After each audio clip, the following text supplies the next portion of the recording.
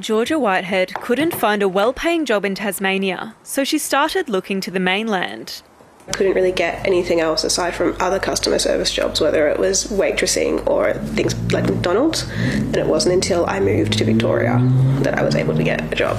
Young people relocating interstate for work or study is a familiar story in Tasmania, and new research shows they are better off leaving for the mainland. And what I found was that those that left tended to be more highly educated, employed in more higher skilled jobs, more likely to be participating in other further education and training, and also better utilised in the labour market.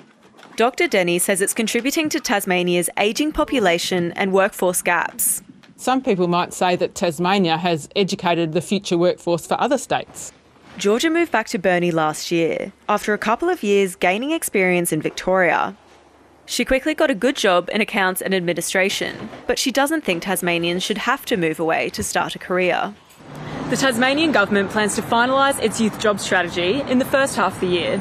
It aims to support young people into work, education and training within the state. We really need to have a very strong career education policy for school-age students, but as well as the community, to know where the jobs are going to be and what young people and people need to do in order to be able to pursue those career opportunities. Step into it. Some who leave don't end up bringing their skills and experience back home. Harry Gunasilan left Hobart for Melbourne in 2016 to study to become a prosthetist. During my time, if you wanted to be an OT or a physio or work in prosthetics, more likely to move to Melbourne where there's those courses available. When he finished university, he found a job in Queensland.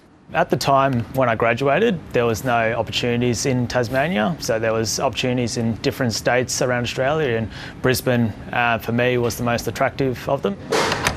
He hopes one day he can return to Tasmania.